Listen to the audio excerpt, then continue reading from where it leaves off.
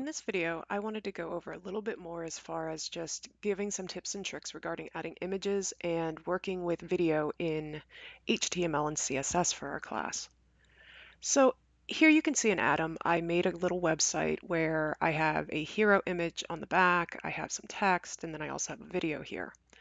However, this video is an example here of how we can embed video using a link. So first off, to draw your attention over to the project, notice how I have one JPEG and one MP4. Both of these media pieces I stored in a media folder. Some folks get really nitty-gritty on this, and what they'll actually do is make folders for things like images or video. Just because I had the two, I decided to opt for a media folder. Now, this is where you need to be careful. Remember, as far as your linking for the different elements here, notice in line 5 here, I've linked my CSS document, and I'll show you that in a second. But to talk a little bit about making a video element inside of HTML and CSS, notice that I do have the source element here where I'm pointing into the media folder, and then I'm targeting that Moose video MPEG-4. Now I'm also setting a width and a height here, and I'm also telling it to include the controls.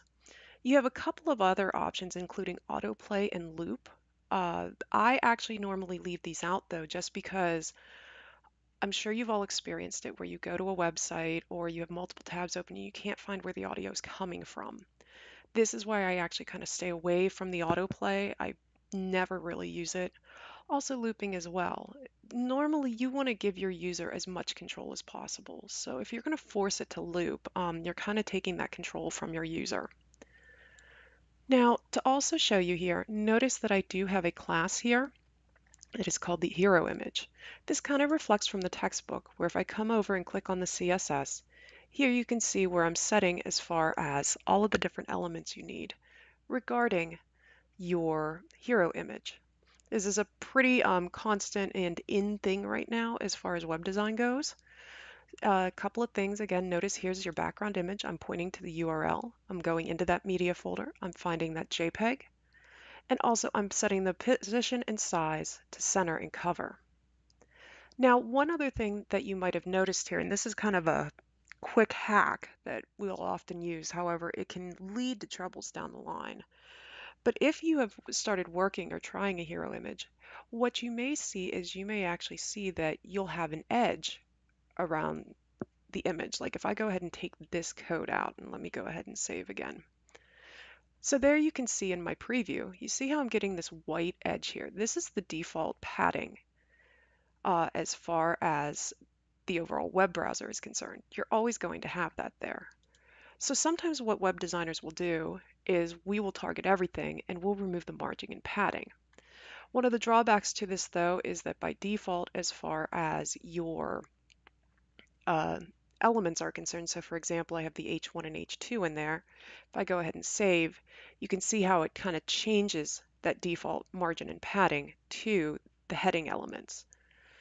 A couple of ways to address this. You could add in, as far as the actual tags, you could target them through CSS. You could re-add in that margin and padding. Or you could also go through and actually work in the body as well, changing your padding and margins there. However, this is one way that we will kind of work with a web browser and kind of force the web browser to accept as far as the margin and padding is concerned. This is an issue across many of the main browsers, Chrome, Firefox, etc. So this is just a quick little fix as far as if you wanted to just make sure that your graphic for your hero is up in the corner and flush against the browser window. And outside of that, notice that I did come in under the body. I chose to target the body tag just because if I have a hero image, I need to make sure that I can see the text. So, and then I also opted, if I jump back into the HTML, within the div here for the hero image, I did opt to put the video in there. If I were to move it into another area or below the div, it would actually appear below my hero image.